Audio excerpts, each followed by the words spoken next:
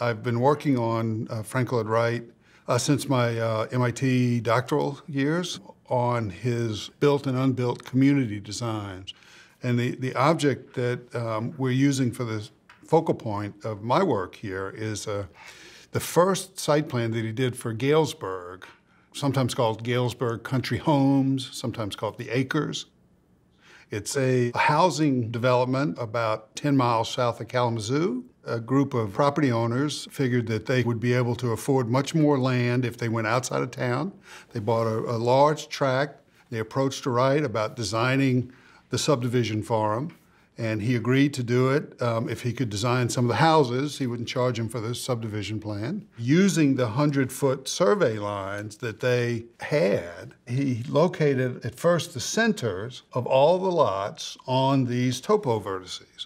And then he would slide lots along the lines in both directions. So in fact, every one of the lots is centered along one of those lines and would be very easy to lay out in practice.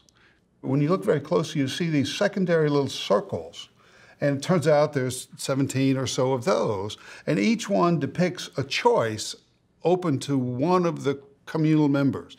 So each member would choose one of those lots, and the other one then would go unbuilt on and would be communal space. And so it turns out that there are almost 1.5 million possible configurations of this, but yet he's in complete control at the same time.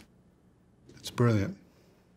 The most interesting aspect of the work that I'm doing that you can literally see here, and that we'll talk about with some of the other drawings, is the incorporation of movement, is the presence of movement and the changing perspective in his conception of a place or an object, and the relationship of that changing perception to the landscape, how it helps you understand the landscape that you're in and the role of that object within it. Okay, so the question of movement, and how do you see movement in a drawing? Well, I would think maybe in two ways. One is the sinuous, curving, continual, non-stopping nature of these roads. As you look at the drawing, your eye moves, right? As though you were looking at a vine crawling up the side of a building. You cannot look at this drawing without your eye following that. And so it's simulating. It's not only representing, it's simulating movement there.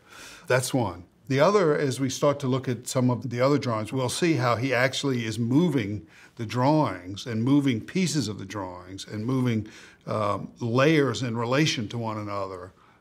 This is the first initial study plan for the great house known as Wingspread that Wright designed and built in 1937 for Herbert Johnson, who was the owner of the Johnson Wax Company. On this drawing, there's a wonderful little diagram drawn here of a kind of an octagonal central core with 4 wings spinning off eccentrically. And when he began this drawing, it appears that he has this octagonal-like core, and that the first wing follows the orientation that's in this little diagram. But then it's cut out and moved and pasted back in. And then that position, that relationship of this wing to the core is duplicated. The initial orientation that was lost in that is maintained in ghost lines and garden walls and the orientation of a fireplace. And in fact, it physically was moved. And then over the life of this drawing, you'll notice how it's cut in the corners. The sheet itself was rotated on the drawing board. So it's a very dynamic kind of process that's going on. And this cut and paste method is a way of dealing with or reenacting movement. And it's a fascinating process for so many reasons. One is that if you've ever designed a building, you lay out the plan. You know, typically you tape your sheet down. It has one orientation, and you get comfortable and familiar with that.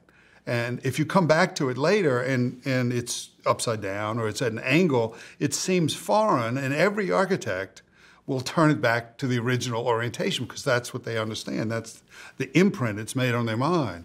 Well, in this project, Wright intentionally seems to be subventing that and changing that so that he's constantly thinking of it in a much more complex way that becomes a modus operandi for some of the later designs.